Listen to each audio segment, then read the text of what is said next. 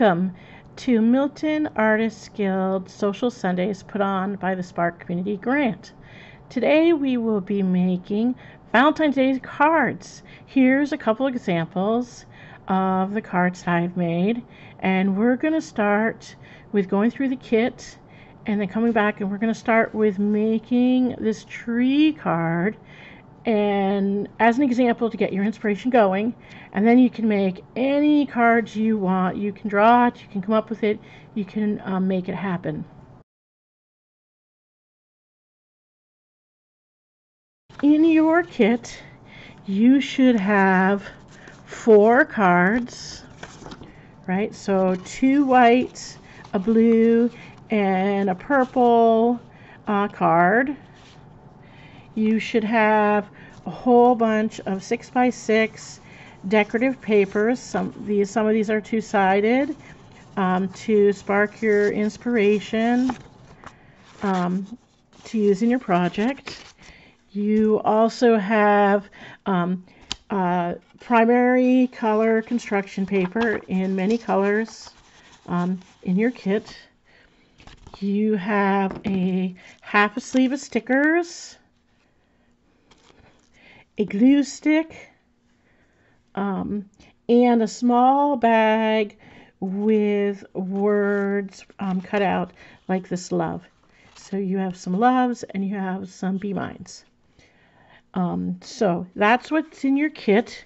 What you will need from your house is a pair of scissors, just something so you don't get glue, something to put under your projects, you don't get glue on the table, and a couple of writing utensils. Nothing fancy needed. Crayons, colored markers, colored pencils. I have just a pen and 1 colored marker and another pen, a different color. To get started, we're going to start by making this tree on the front of one of our cards. So the first thing we're going to do is find in your kit, you have 4 brown papers that have a tree printed on them. Right? So pick, you don't have to use all these trees. They're just for example. Pick one and using your scissors, start to cut it out. Now this tree has many branches, has a base, many branches. You can use all or none of them. You can draw your own tree on the back or on one of the other colored papers and make it completely your own tree. So we're going to just sit here. We're going to cut out our tree. And it doesn't have to be perfect. We don't have to get all the lines cut off because we'll glue this down, and if there's any lines left over, they'll be on the back side.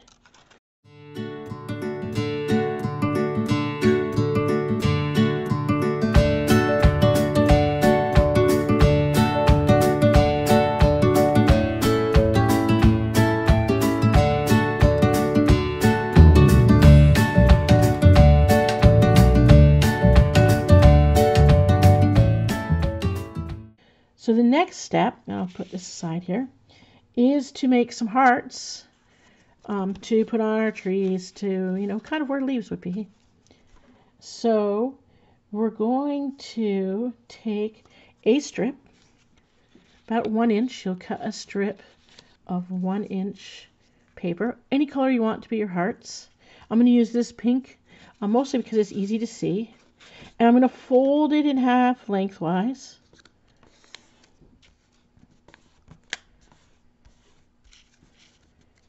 And I'm going to make a perfectly symmetrical heart.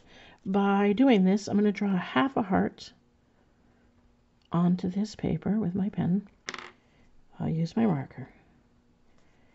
And then we'll draw another heart, leaving a space here in between. Same here, another heart, and another heart. Now I'm left-handed, so you may be drawing your hearts with it flipped over on this way because you're right-handed. Or if you're left-handed, you'll do it like me.